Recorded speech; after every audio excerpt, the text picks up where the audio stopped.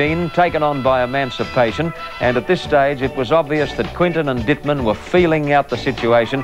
Neither wanted to lead, and both were giving the other one the opportunity to go to the front if he so desired. But it's Quinton now taking up the initiative on the grey mare, and Emancipation goes clear of Sir Dapper. What's this move here, though? Tempestuous and Shoemaker moves up quickly. What's Sir Dapper's head? Go up in the air. That's where the injury was sustained by the champion colt, when Tempestuous, in a freakish incident, took a chunk out of Sir Dapper's near foreleg right behind the knee. Clear Gold is running fourth, and the grey Queensland galloper Sovereign Chief is last. But look how slowly they're going. A very muddling pace around the top turn. Emancipation with the ears pricked is the leader. Sir Dapper second. At this stage he wasn't feeling the effects of the injury, but he did later when Dittman put him under pressure. Clear Gold third, Tempestuous fourth, and Sovereign Chief is last of the five. No change in order as they come down towards the 600 metres mark. Emancipation is galloping well within herself. Sir Dapper looked to be going equally as well at this point of the race.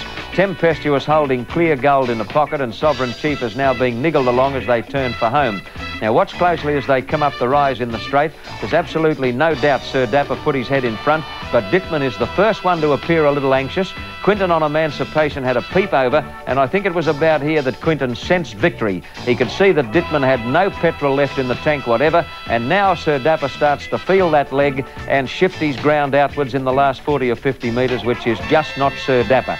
Emancipation beat him 3/4 of a length, and Clear Gold was in third place.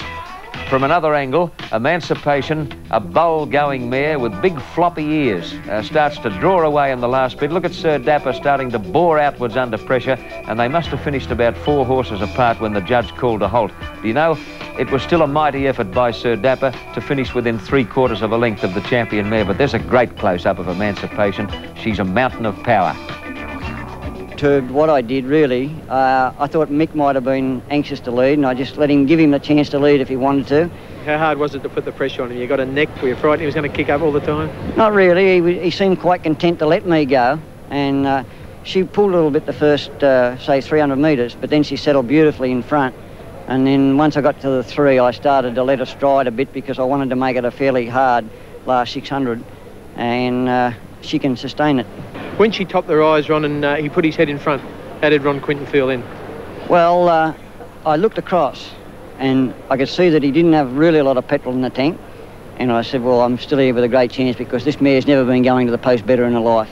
And when he first came up, I was concerned naturally, but then I looked and I could see he was under a bit of pressure, and I thought, well, I know I've got a little bit more petrol in my tank. Have you ever ridden a better horse? I don't think so, Ken. You know, she'd have to be right up there with Kingston Town, who I only rode occasionally. Won the Cox Plate on him, but by gee, you know, she's a great mare, right, Ken. She don't get beat very often.